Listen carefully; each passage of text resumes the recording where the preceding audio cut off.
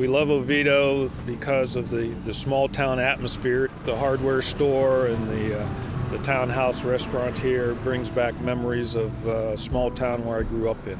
Oviedo is so calm, it's beautiful, and it's very friendly. Everybody here is, really relaxed, and it's a nice corner of Orlando, as I like to say. A unique aspect of Oviedo is the fact that we have wild chickens running around, and it's the icon of the city, and we love them.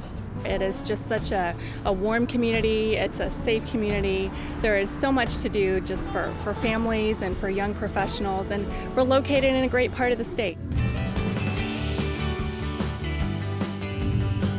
See full episodes of One Central Florida the first Thursday of each month at 8 p.m.